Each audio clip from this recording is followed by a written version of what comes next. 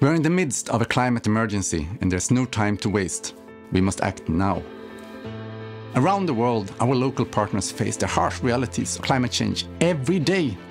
We stand with them, working together to build resilient communities and address losses and damage caused by climate change.